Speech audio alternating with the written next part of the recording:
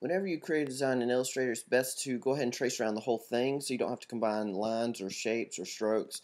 But sometimes you do run into that.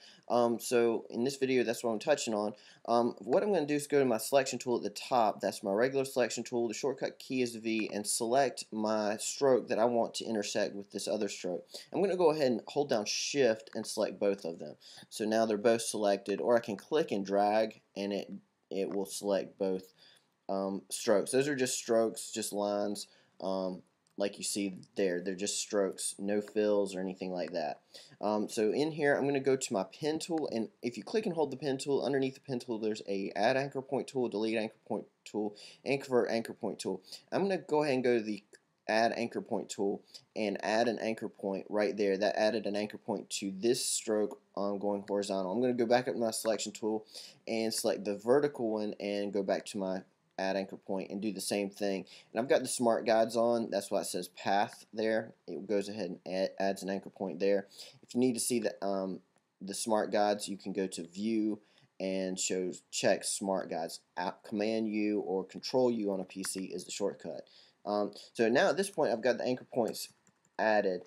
So I can basically delete what I don't need. So I can go back to the delete anchor point tool and go to the top point and delete that anchor point. That cuts the stroke.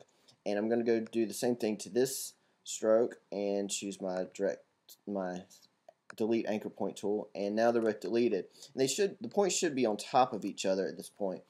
So now what I have to do is go to my selection tool once again. You can go to your selection tool or your direct selection tool, the white arrow, and actually you want the direct selection tool, and click on the anchor once, and I'm going to hold down Shift and select the other stroke, excuse me, and actually what I need to do is click and drag so that I got that marquee, and just drag over those, and that will select both anchor points. Now I'm going to go to Object, go down to Join Path, excuse me, and Join. Object, Path, Join, Command U is a shortcut key that combines those 2 points so that they are one at this point. So now if I zoom out in, you see that this is one stroke at this point.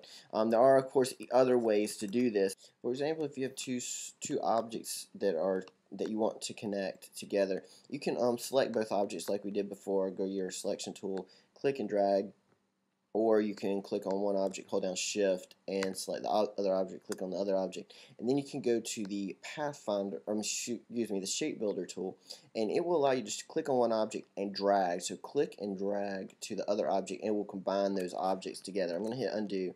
I'm going to click and drag up, and it will basically do the same thing. So that's one way. Another way is to go to Window Pathfinder. It does pretty much the same thing as that tool just did. And there's different modes in Pathfinder. I have another video on Pathfinder as well. But for example, you can unite those two objects. You can minus the front, or you can intersect, or even subtract the center. So Pathfinder allows you to do a lot of those things as well automatically. The manual way, the first way I showed, it's the good way to know. Of course, it's the best if you're making a line. Go ahead and draw it, or a path or a shape or whatever. Go ahead and draw it the way that you need it to look the first time. It makes it a lot easier in the long run.